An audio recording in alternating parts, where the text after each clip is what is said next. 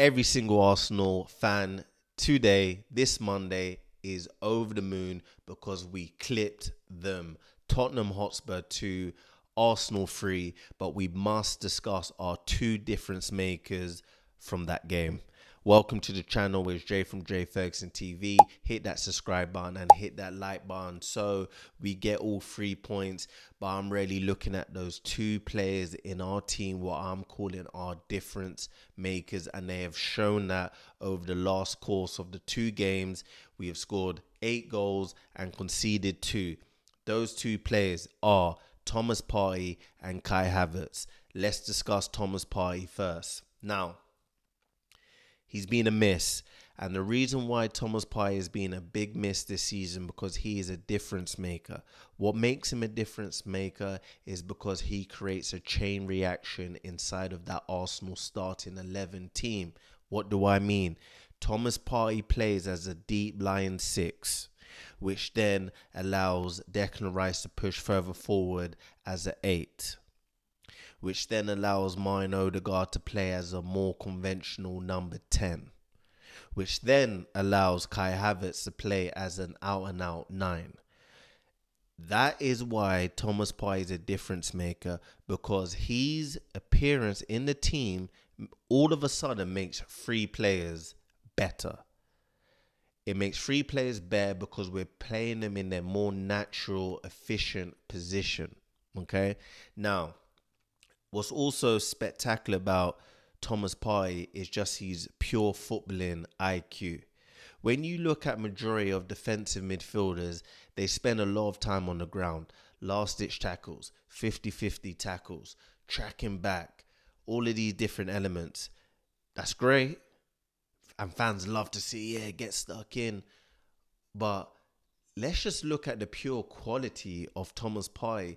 The fact that he hardly never really needs to make those 50-50 tackles. He never really needs to make those 40-yard recovery runs, last-ditch tackle. He doesn't need to, because his footballing IQ is so high that he reads the game 2-3 phases ahead of time. There's so many times when Thomas Partey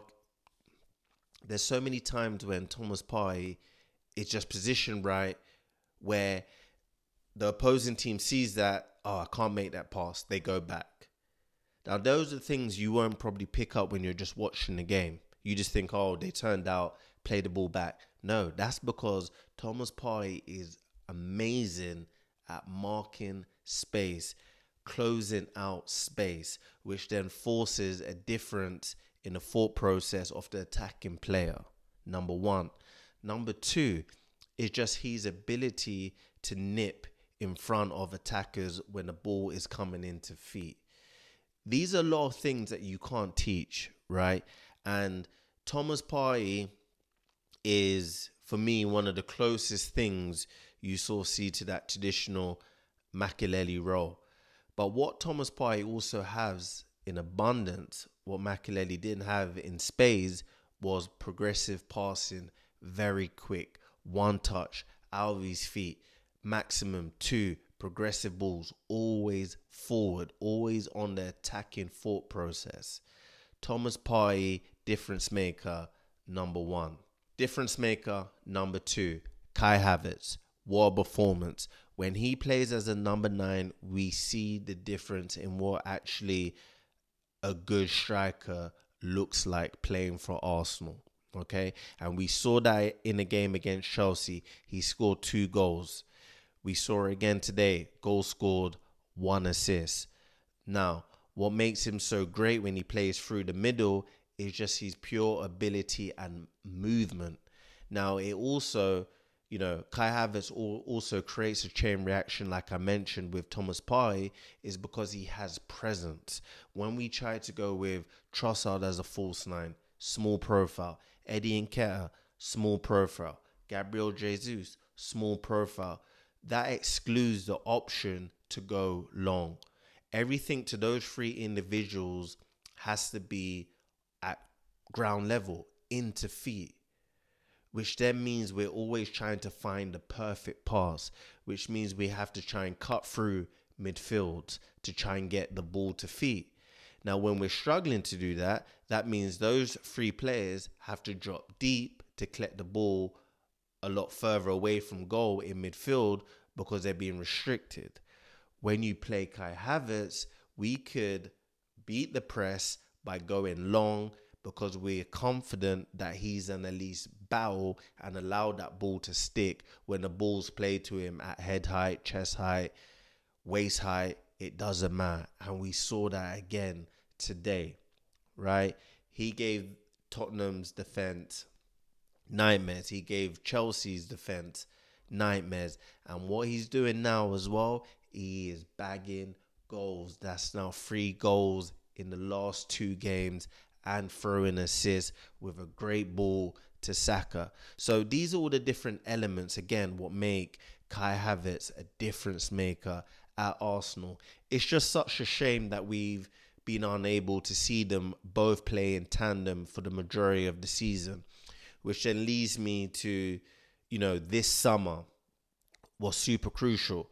Now, a lot of people are ready to dismiss Thomas Partey. For me, I would definitely keep Thomas Partey and I would drop him as a squad player. And then I will move out the likes of El Neni and Jorginho and have Partey on the bench. That's why the Thomas Partey replacement has to be in a very much similar mold, because we are a better team when we play with a higher IQ defensive 6 with progressive passing, which then allows us to play Declan Rice as an 8.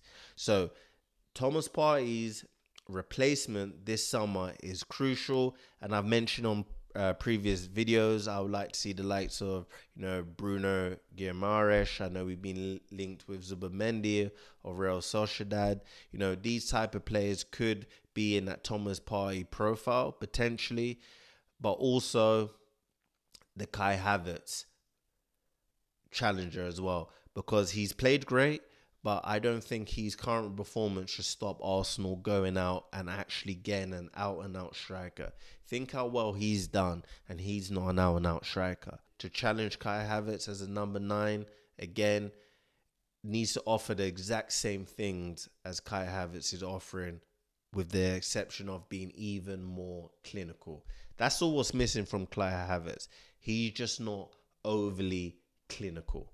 So let me know your thoughts and opinions. Do you think Partey and Kai Havertz are real difference makers in our starting 11? Let me know down below in the comment section. Hit the subscribe button on your way out and hit that like button. See you all again soon. Peace.